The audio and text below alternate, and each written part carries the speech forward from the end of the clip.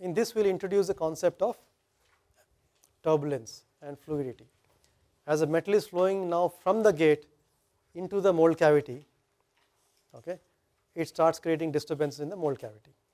So we start looking at that. We especially talk about different types of turbulences, bulk turbulence, surface turbulence, and then some control parameters which we can track if you are interested to see what is going to happen, impact of that. And finally the fluidity of metal, because fluidity impacts how big casting I can make, or how many gates I need to put in the casting there. So here is a video of how the metal fills, and as you can see there is a lot of splashing and turbulence and happening actually in the mold. And this, remember, this also is simplified simulation, always a approximation of real life, remember that. Okay. So what happens is even worse than that. In fact, did we show the slow motion movie yet? We have actually, just before we came, we have captured a slow motion of a water filling in a mold cavity, and we should be able to show you at some break, and you will see the actual mold cavity in the lab when you visit tomorrow. Okay. And really what you have seen in slow motion is amazing. All right. So when in a real life, when you are talking about mold cavity filling, we have to worry about several additional complications apart from those which we have talked about in the last lesson. One is that, is it the filling first of all it goes down and then comes up from bottom to top in a gravity filling basically. But then as the metal is filling in, the reverse pressure or back pressure of the metal in the mold keeps reducing your head. So head is no longer constant, that is changing all the time. Second is the cross section area of the mold cavity also is changing all the time. So and that has implication on the velocity as well as the filling time. And then you may have some head section where metal fills first here, then fills up that and then flows over that cross section and flows somewhere else. So there are real complications due to the geometry of the part apart from the material and process and all that. So let us look at something called turbulence here.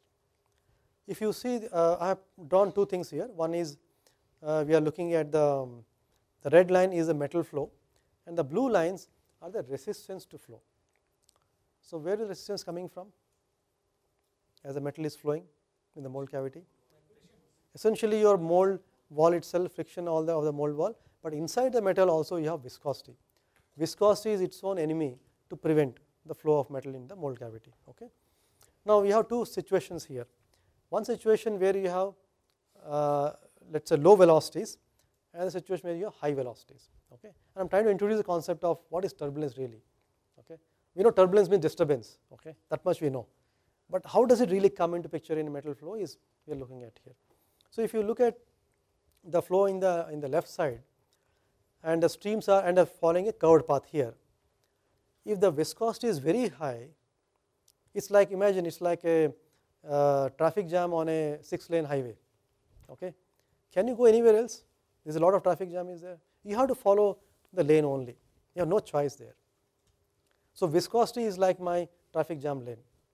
High viscosity is high traffic jam. So I cannot really move out of the lanes there. Okay. That is the left side here. On the right side, what you see, the disturbance is the resistance is less. There is no traffic jam at all.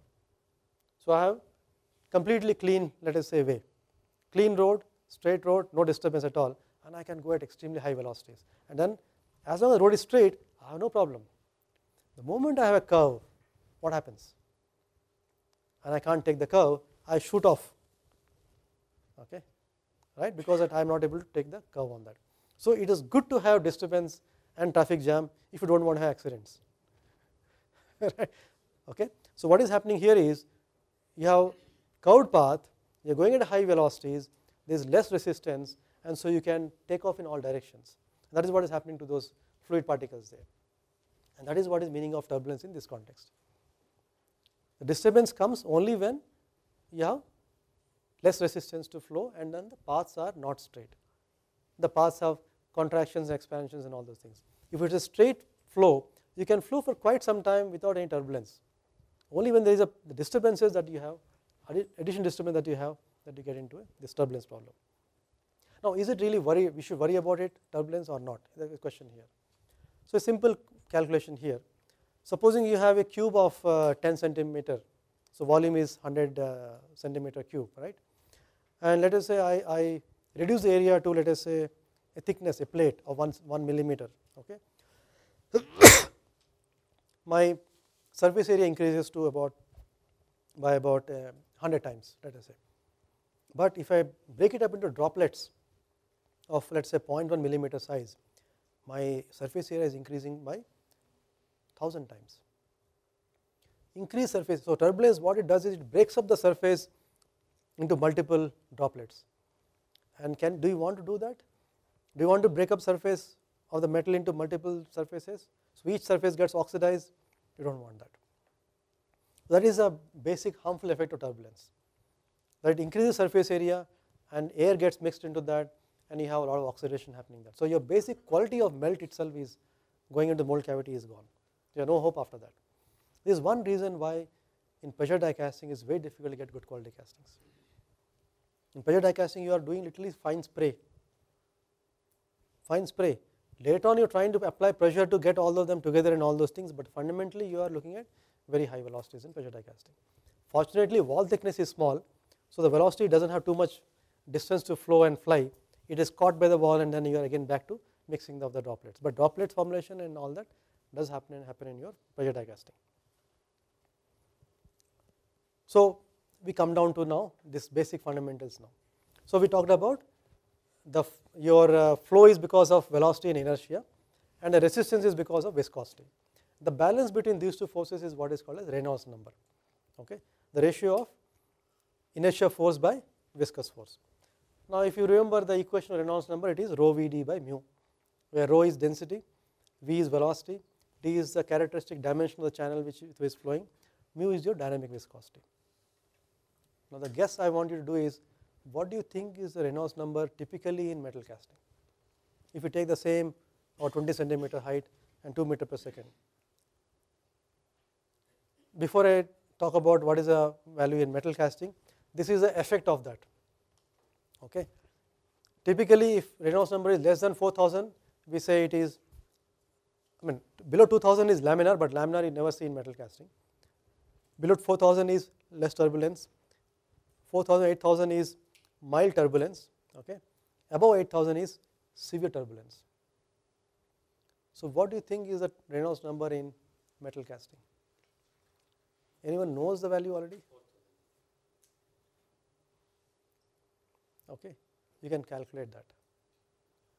You will be really shocked and surprised with the values of that. Okay, maybe I will leave it to you as an exercise. But you will be surprised that values are extremely high, even for aluminum or either for ferrous or non-ferrous, extremely high. So high that you think, is there any hope for us? Is so high actually. Find the actual value. Then you have a few other measures like surface turbulence, where we look at inertia force by surface tension and so on. But what I am going to do is I am going to just put a number here, and I am going to finally put a table of all the number values.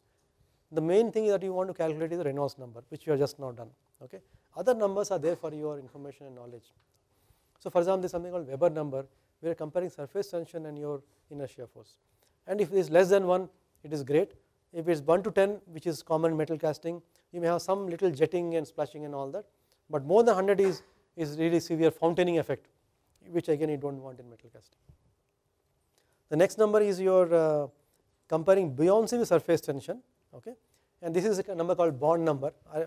I mean there are too many numbers here and you may get confused here, but if you look at bond number, this is a measure between these two forces, and again here less than 1 is good and more than 1 is going to be a problem. Again you start getting some kind of surface breaks up and then creates disturbances, again oxidation and jetting and things like that.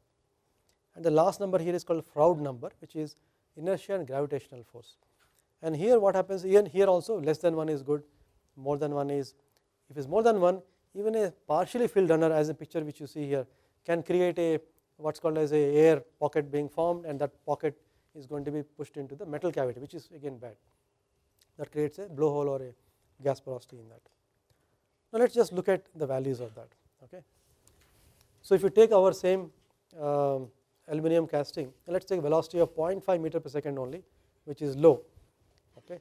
And channel size of 2 centimeters and then rho and all that as per that. You see Reynolds number is about 18,000, even with a velocity of 0.5 meter per second. And remember we talked about 2 meter per second later on. So it will be 4 times this much. So 20, 30, 50, 60,000 Reynolds number is very common in metal casting, which means metal castings will highly turbulent nature. Okay. Other numbers like Weber and all those things are not too bad, okay, but these all indicate that these are on the borderline case. So in general, by a lot of research people have found, and this is a number which you have to remember really is, in non-ferrous castings about 0.5 meter per second is the limit. Try to keep velocities below that. In ferrous castings 1 meter per second is the limit, try to keep it below that. Beyond half meter per second in aluminium and beyond 1 meter per second in ferrous castings, you start getting severe uncontrolled flow. You cannot do anything about it. So erosion, oxidation, aspiration, everything starts increasing at a dramatic rate after that. So these are the 2 limits that you have to try and maintain that. Okay, is that clear? These are about turbulence part. So few quick things to remember. Other things are like peripheral things which are good for your information. Now we talk about fluidity. Now fluidity is something which is, we say that ability of fluid to flow and then give the details of the metal casting, and the farther it flows we say the more fluid the metal is. And you know that grey iron is a beautifully fluid metal. I mean that's one reason why grey iron is very popular in castings. You can make nice grey iron grills and gates. Some of those old palaces have grey iron gates. How do you make those big gates like that? It flows very nicely. Okay, that is okay. But what does it depend on really? I just want you to tell me each one of these. Is it going to increase or reduce? If pressure is increasing, it will flow for longer distance. Yes. Okay. Good. If a pouring temperature is high, viscosity becomes low, so it will go farther distance before it freezes off. Okay. If my metal is clean, it has let's say surface tension is low, again it will farther distance. If my mold absorbs more heat, metal mold versus sand mold, or sand mold versus investment casting hot mold. Okay. If my mold absorbs more heat, it will flow less distance. Okay. So investment casting is great, that is because you are going to heat the shell, and even a thin investment casting can be nicely done because the shell is hot and it does not absorb much heat. What about mold coating and friction? It helps to flow for longer distance.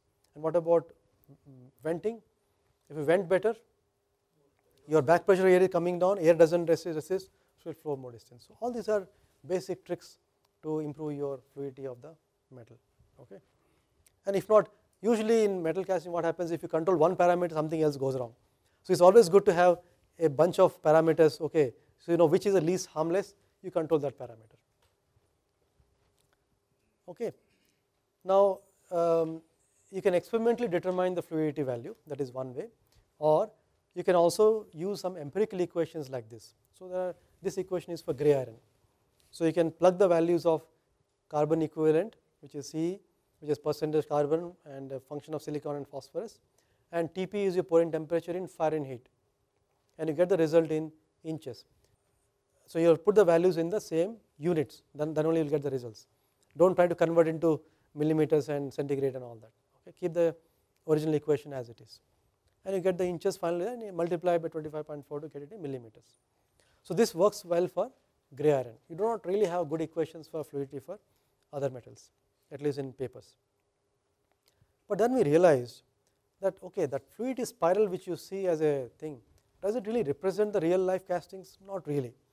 Real castings you have streams separating and joining and things like that, cross sections changing and all that, flow in different directions, not in one direction only like a spiral. So we tried to create, just for fun and just for interest, we said can we replicate a little more real life but in a standardized fashion. So we created a honeycomb structure. Okay. And so what you see in the top is a CAD model, on the bottom you see the mold, and the bottom you also see the actual casting made out of honeycomb structure. Okay. And you can also simulate and see how the thing goes. But then we tried looking at the parameters. So now look at these parameters carefully, because in each one some parameter is changing. So first one, if you see, the head is 150 millimeters, it's aluminum alloy. Okay. Pouring temperature is 600, and what do you mean by minimum fluidity, maximum fluidity? You have to actually measure the fluidity value from the sprue to the farthest point, but there will be two farthest points. If you see on the bottom side, it has frozen earlier. On the top side, it has frozen farther, gone a farther distance. So you get minimum value, maximum value. Let's look at average value. So average value is 100 millimeters. Then if you change the head from 150 to 350 millimeters, we find that average has now fluidity has increased by 50%, gone to 150 average. Okay. The next one, we go back to the old head, which is 150 only, but increase the pouring temperature, and you see this has a much more effect on fluidity, increasing to 340 from 100. So immediate lesson is, if you want to control fluidity, temperature is a more sensitive control than the head control, right? Then we continue the experiment a little bit more. 250, 350 and 350 head, and temperature if you see 700, 700, 750, and the last one if you see with a head of 350 and point temperature of 750, you are getting the maximum fluidity and the whole thing is complete. So it's a beautiful way to look at the flow streams and real life fluidity of molten metals, and this can be used as a nice test. Okay, so this was done by Dr. Durgesh Joshi at Indore, SGS Indore, and we are showing these results here. Now you do have in literature some of the graphs, and we have picked up some of the most important graphs from literature here. So if you look at effect of temperature on fluidity, bottom side you see the temperature value, on the top you see fluidity distance. This is for iron and steel. Okay, so for gray iron if you see the fluidity is very high, okay, as high as more than 1 meter. Gray iron, especially gray iron with very high carbon, almost 4.5 carbon, has very high fluidity, but obviously low strength, right? And then if you see the steels have much lower fluidity than gray iron. Okay, so it's of the order of, if you look at typically about between 0.5 to 0.8, 0.8 is hardly reached. So as a thumb value, you want to know fluidity of iron 1 meter, steel you can take it as 0.6 meters, because that decides your number of gates you want to put. Then composition, you see a beautiful graph here. For pure aluminum, fluidity is good, and it again comes down and again goes up, and at some value, what value is that? Fluidity is maximum. It is close to eutectic. Okay, about 14 or so, for little beyond eutectic. So this is again a lesson that pure metals have a longer fluidity than alloys. Okay, and then what about thickness? As you increase the section thickness, it will flow a longer distance because it has more heat to give up, and it can go for longer distance. So if you see here, aluminum silicon alloys again, if it's 1.5 millimeter, fluidity is less than 200 millimeters. But if you increase the wall thickness to 6.5 millimeters, you are going all the way to almost 1 meter. So here are the control parameters: so thickness, temperature, composition, and you can get to metal to flow wherever you want. Okay, so good to do it by knowledge, and go instead of guessing all the time, you can now actually look at it. So what did we look here? We talked about turbulence first, and why turbulence is bad. We don't want turbulence here, right? And then we looked at the Reynolds number and various other numbers to look at turbulence in different ways. But out of all these things, Reynolds number is the most important parameter there. And then we looked at fluidity, which happens primarily because metal is flowing and solidifying at the same time. Okay, and different factors for fluidity affecting, and also for us it's the fluidity control. And then we also talked about the honeycomb test to look at the fluidity of in a real life, little more realistic measurement of fluidity there. Okay,